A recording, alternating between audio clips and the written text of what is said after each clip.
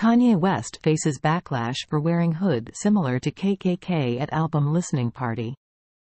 Kanye West is once again the center of controversy, this time for wearing a black hood reminiscent of those associated with the Ku Klux Klan, KKK, at his Vultures album listening party. The rapper, known for his provocative fashion choices, initially appeared with a garment covering his face, later changing into the pointy black hood as the album's controversial title track played.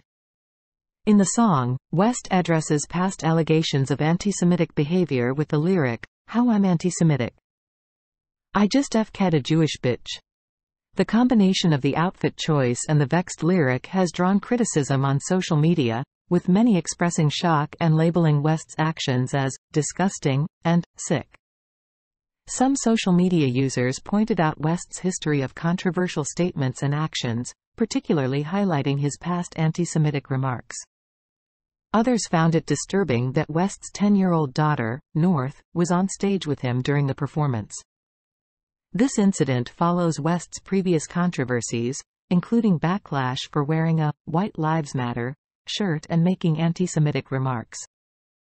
While some defend West as using provocative imagery to convey a message, others argue that his history of controversial behavior undermines any positive intent.